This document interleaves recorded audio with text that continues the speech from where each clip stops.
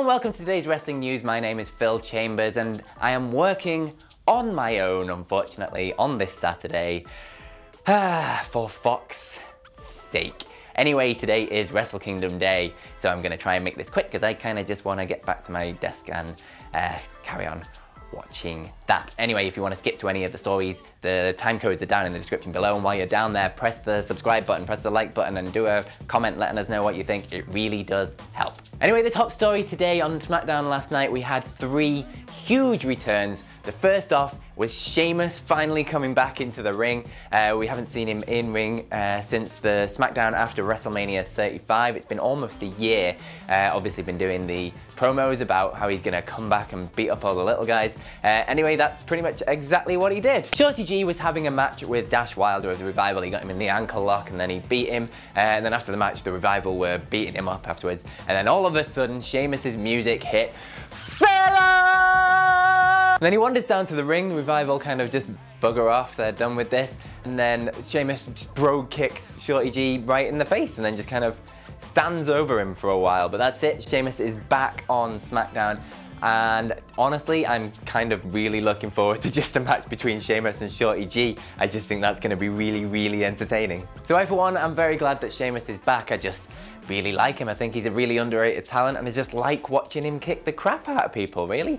But that wasn't the only return because The Miz was wrestling Kofi Kingston. He lost, but he kind of snapped after the match and beat him up. The crowd was chanting "You suck" as he wandered out, and then Kathy Kelly went backstage to try and get an interview with him, but she was at The Miz's dressing room, but it wasn't The Miz that opened the door, it was actually John Morrison. He didn't exactly do much, he just kind of said that The Miz had nothing more to say tonight and then shut the door, and that was it. A kind of underwhelming return for John Morrison, I guess, after sort of hyping him up. We've not been sure what they're going to be doing with him, and I guess they're just putting him back with The Miz for a bit. Maybe it's a return of the Dirt Sheet, who knows? I mean, that was really entertaining back in the day, but you'd kind of hope for them to move on to something different, but who knows where this is going. If this is The Miz is going back to being a heel, I am hugely on board with that, because I just think he's much better as a heel, and we'll just have to wait and see where John Morrison goes. And then finally, the main event of the evening was Baron Corbin and Dolph Ziggler taking on Roman Reigns and Daniel Bryan. Obviously, Daniel Bryan's going to be facing The Fiend at the Royal Rumble for the Universal Championship, and in the match, The Fiend came out and he attacked Daniel Bryan and then just kind of disappeared afterwards, which gave Baron Corbin and Dolph Ziggler the chance to attack Roman Reigns yet again. They got out the chains, they were going to tie him up and do the whole dog food shower bath thing, whatever it is that they do. I'm really obsessed with dog food, it's really, really strange. But to come and save the day, out come the Usos. We haven't seen them since last July, I think it was, when Jimmy got arrested for a DUI. He obviously got found not guilty of that in December, and we've been wondering where they're going to come back to, and it turns out they're coming back to SmackDown. And that was it, they were stood tall at the end of the day, the Usos and Roman Reigns. If this means the Usos are coming back to SmackDown, that's a massive boon to the SmackDown tag team division, because they are fantastic, let's face it. At the moment, the WWE.com website still says that they're on Raw, which is a little bit strange, but I guess they've just changed their mind and they're kind of letting people forget about that. They're on SmackDown now, but we'll have to wait and see where they go. Next up, CM Punk has obviously been doing a little bit of spring cleaning, I guess, and he's found some papers from back in the day. He found the original card that WWE had planned for WrestleMania 30, and of course, he decided to leak it on Instagram. Now I'm just gonna run down the card now and let me know what you think. So in the main event, Batista versus Randy Orton for the WWE Heavyweight Championship. Then they had CM Punk versus Triple H. They had Undertaker versus Brock Lesnar, obviously. John Cena versus Bray Wyatt, of course. And then they had Daniel Bryan versus Sheamus. They also had Big Show versus Kane and Roman Reigns versus Dean Ambrose in a United States Championship match. Now, obviously, some of that stayed the same, and obviously some of that was very, very different in the final WrestleMania 30. But if anyone actually believes that WWE had the plan for Daniel Bryan and his huge WrestleMania 30 victories in their minds forever, yeah, they just didn't, did they? They were just going to put him against Sheamus again and probably lose it like 18 seconds on the pre-show or something. Cool. There is a date on the piece of paper that he leaked and it says January the 20th, 2014, so obviously plans do change, but this was what they had in mind originally. This was what they were planning to build towards, and I am very glad that they ended up going a very different way and turning it into pretty much the Daniel Bryan show. Speaking of Daniel Bryan and CM Punk, he was speaking to Cerrito Live, and this was reported on Fightful.com. And he was asked if he believes Punk will return to the ring, and he had quite an interesting thing to say about it. I'm just going to read it out because it's easier. It's always so enticing to come back as much as you don't want to. I would hope that yes, Punk returns. In the back of my mind, even after he left, I always had this thing where it seemed to me where there should have always been a WrestleMania match between CM Punk and Daniel Bryan. Now at this point, he may be past that. I know he's not big on people putting his name out there and saying, I want to do this. That's not where I'm coming from with this at all. But in the back of my head, I was always disappointed he never got a CM Punk and Daniel Bryan WrestleMania match. Me too, Daniel Bryan.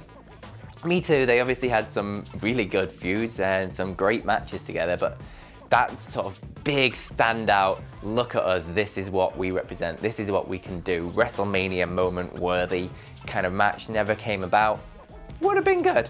Would have been good. Moving on, we've got a bit more information about Vince's reaction to the wedding between Lana and Bobby Lashley. He really loves this stuff, doesn't he? It was reported earlier on in the week that while Triple H and Kevin Dunn missed the show, Vince arrived backstage right before the show hit the air, but that's not actually true apparently, because Jerry Lawler was on his podcast. He was interviewing Rusev on it, amazingly, and he said this thing was so good, it was going to be so highly anticipated by everybody backstage.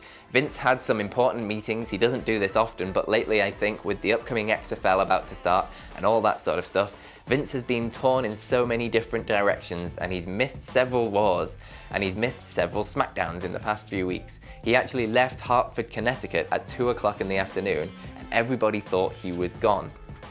So then he goes on to say that since Vince had left the building, Lawler and a bunch of other people from Talent Relations moved into Vince's office because it's much bigger and much nicer, so why the hell wouldn't you? But then at about 5:30 or so, someone comes in and says Vince is on his way back, so he had to clear out of the office. And it turns out that he'd come back specifically to watch the wedding. So yeah, Jerry Lawler goes on to say, yeah, Vince just came back just to make sure he was there for the wedding. And Rusev also commented saying that he heard this too, and he didn't know if it was a rumor or not, but that speaks volumes about him because he is a big fan of weddings, speaking of Vince McMahon. So he'd gone out of his way, he'd have to left his office in Hartford, Connecticut to go and probably do some XFL meetings or something like that. He went out of his way to come back just so he could watch, not even be in the building where they're filming it, just so he could watch the Lana and Bobby Lashley wedding. Ah, good stuff, Vince. Speaking of weddings, Nikki Bella and, I'm gonna have to read this because I'm probably gonna get it wrong, Artem Chigvintsev? Yep, I'm gonna go with that. Posts on Instagram saying that they are engaged. Nikki Bella wrote that she's excited for 2020 and the next decade with you, speaking of Artem, heart emoji. And I said yes in France in November. They've been trying to keep it a secret, but really wanted to share our excitement for the new year. So big congratulations goes out to Nikki Bella and that guy. They met on Dancing with the Stars apparently, hit it off, and now they're getting married. Lovely stuff. And finally, WWE have released the next guest for Stone Cold's Broken Skull Sessions podcast, and it's gonna be Kane! Glenn Jacobs, the mayor of Knox County, obviously, is going to be on the podcast on Saturday, January 12th, straight after the NXT UK TakeOver Blackpool 2 show. That should be fun. So that is the news for today. My name is Phil Chambers. You can follow me on Twitter at PhilMyChambers. A quick personal shout out to Tamatonga.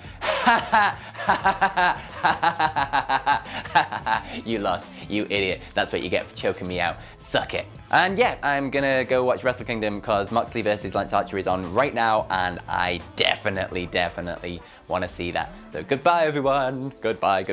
Subscribe, like, comment below. Do those things. Follow me. Twitter, PhilMyChambers. Bye.